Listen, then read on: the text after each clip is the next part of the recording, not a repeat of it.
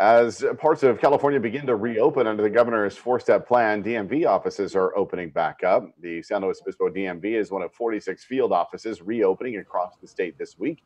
This is the only Central Coast location currently open.